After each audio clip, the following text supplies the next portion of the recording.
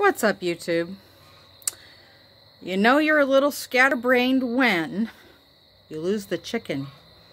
I went to Walmart today, had the 4-year-old grandbaby with me, and we did a very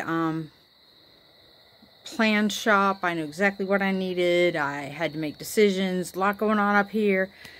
On the way out the door, we saw some Walmart chicken on clearance. You know, clearance chicken's a pretty good deal when you get a huge container of it, enough for 2-3 meals with, it's like less than $4. So, bought the chicken, got home, looking forward to that chicken all day, talked to the husband about the chicken. We're good. No, I don't have to cook tonight. Let's have chicken.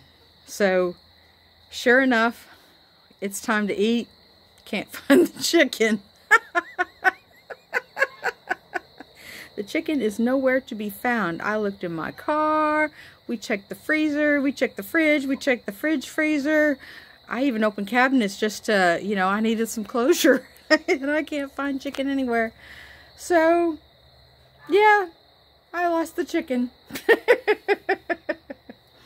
And then, my little 4-year-old granddaughter, she has this thing about getting a marker and doing some home improvement with the marker. Found where she'd done some on Monday. So I sent her to bed, take a nap. We'll talk about it when you get up. She gets up and I'm like, okay, how old are you? You know what the little thing said to me? She said, you were at my birthday party. So we had eggs for dinner. He's got eggs for lunch tomorrow. We're rolling in eggs. But no chicken. No chicken. No chicken. Y'all have a good one. Bye.